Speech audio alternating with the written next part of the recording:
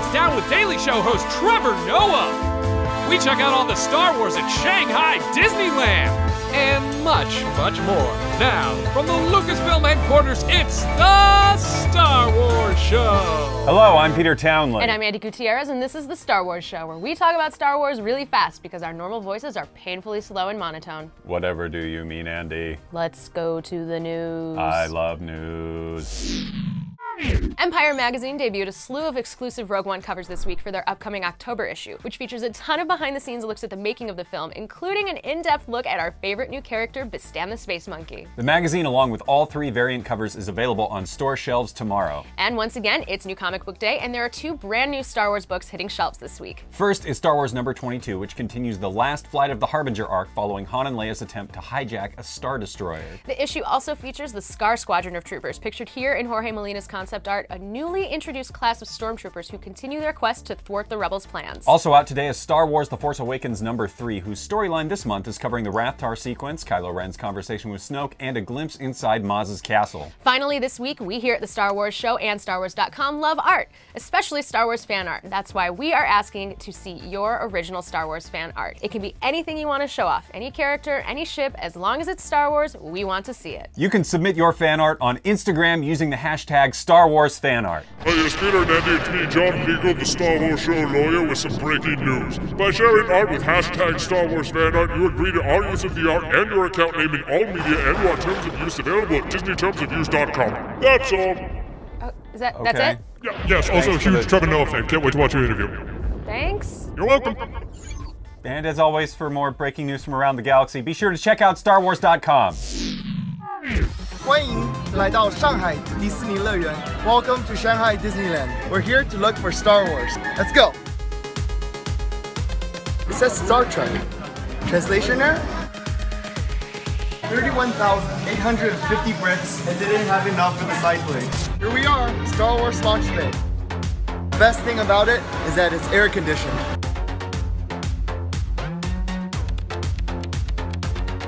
You've never heard of the Millennium Falcon? Said hello in Chinese.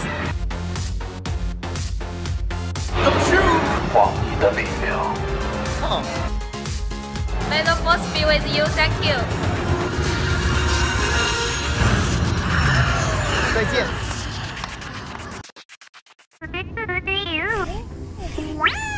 Welcome back to the Star Wars Show. Today we are joined by comedian and host of The Daily Show, Trevor Noah. Thank you very much for having me. Thank you so much for coming and hanging out. All your intros and outros should be Yoda style. That's what you should do on the show. To the show, welcome you are. That sounds like fun. I'm curious to know about how you became a Star Wars fan, because you're just a few years older than me, and when I was a kid, we were in like a gap between the movies. Phantom Menace was the first one for me, because someone tried to get me to watch Star Wars, and then I went through this period in my life where I refused to watch old movies because they just looked horrible. I was like, you can see that that's not real. That looks fake. That's horrible. Because I thought our generation's green screen and CGI was amazing. So I watched Phantom Menace, and I was like, this is the greatest movie I've ever seen. And people were like, oh, have you watched the original Star Wars? And I was like, I do not watch the old Star Wars. I watch the new Star Wars. And I love Jar Jar Binks. Good Lord, I don't think you understand. When I found out he was the most irritating character, I was like, what do you mean? Because I was like, he's the coolest thing ever. We have a soft spot for Jar Jar here. I think he's a little bit misunderstood. I don't care whether he was misunderstood or not. I was just like, he's the coolest thing ever. He was just rock and roll. And then because the video game came out of The Phantom Menace, and it was probably one of the best Star Wars video games ever, so that just solidified it for me. So I was pod racing, I love that game. Then I went back and watched the originals, and obviously it blows your mind. So you speak 6 languages. Yeah. Including Zulu, which is actually in a little bit of Star Wars. The Jawas speak. Yeah. So you understood what they said? Yeah, so they're having like conversations. There's one scene, I think they have R2 and they have C-3PO. There's like a little scene and they're prodding people along and they're talking and they're having a full conversation on like what it means to be a man or something. Really? Yeah, so when people are watching it, they're just like, hey, and I'm like, oh yeah, that's a deep conversation. Go back.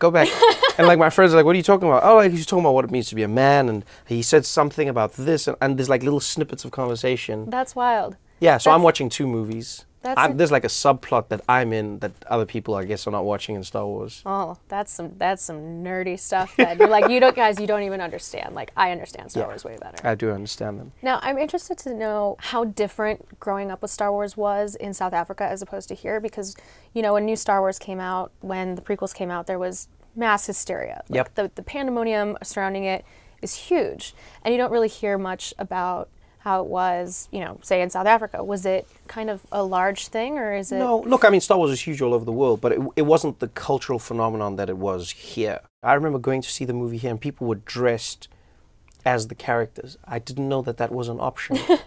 Had I known this, my life would have been completely different. What would you have been? Chewbacca would be great for the winter time.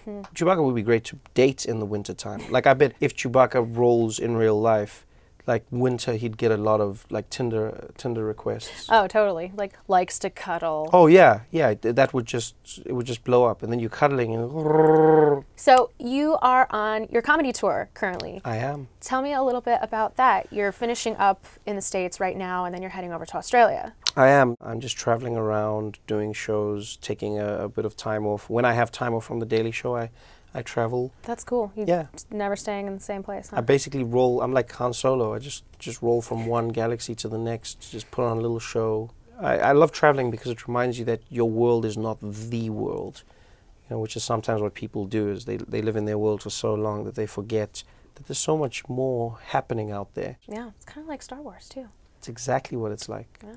Well, awesome. I wish you the best of luck on the rest of your tour. And with the Daily Show, thank you so much for coming. Thank you for having me. Yeah. Thank you very much. And we will be back with more Star Wars Show in just a minute. The Star Wars Show presents Everything is Important. This week, Captain Tarpals. Limited to under 90 seconds of screen time, most of which is spent on the back of a Cadu, Captain Tarpals is the other deep doo-doo spewing, tattletaling Gungan not named Jar Jar Binks, whose quick thinking during the Battle of Naboo probably saved Jar Jar's life. And because of Tarpals' heroic act, Jar Jar became a senator, allowed Palpatine to rise to power, start the Clone Wars, which Tarpal died during thanks to Grievous, spoilers, and led to the formation of the Empire. Because without Captain Tarpals, there might have never been an Empire. And without Captain Tarpals, Star Wars would have never had this phrase. I would. Have mercy, Captain Tarpals.